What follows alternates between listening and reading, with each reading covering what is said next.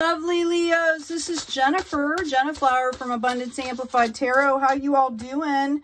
Wow, we've got a tower coming out here. First card for you. What's that all about, Leo? Are you letting go of things that no longer serve you? Is this a new beginning? Let's see here. We've got a Six of Pentacles. I feel like you guys have been doing work. You're starting to balance out. This tower is in the past position. So whatever you were going through, know that you are starting to balance out and you are going to receive benefit here moving forward. Yes, I'm being told that you were in a period of conflict here. Okay, you were in this period of conflict that caused this tower moment. Excuse me for putting that in the forward position. And I'm asking now, yeah, you guys didn't take the bait. Okay, somehow, somewhere you were put in a position that reminded you of something that happened in your past and you did not take the bait. All right, you recognize this for what it was. You have moved forward. You have learned your lessons here, okay? And you are moving forward with spiritual growth and financial growth in a very balanced way.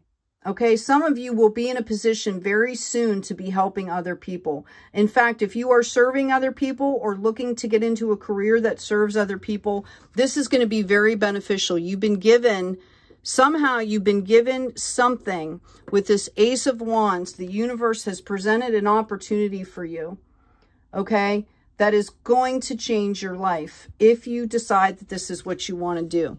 It's about not taking the bait here. And I've seen that you've done that. You're in a period of discovery. You're starting off again, right? The Fool, she's jumping off the cliff, or this person, this soul is jumping off a cliff, but it's about trusting the universe here. Your period of growth that you've been going through, which felt like misery. I'm seeing Kathy Bates in that movie, Misery, right?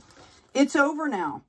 It's over now, okay? You have grown. You have done what you needed to do. We've got a 10 of Stars coming in. You are going to definitely reap some heavy harvest here. 10 of Stars is the 10 of Pentacles. Okay? That is spiritual growth. That is financial growth.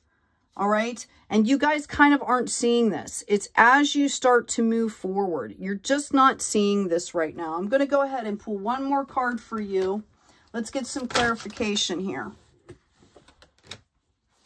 Yeah, you guys are the Emperor. You have spirit guides that are helping you. If somebody needs to hear that, okay? I don't want to cover up that 10, right? You have spirit guides that are coming in to help you, and you have the universe in front of you.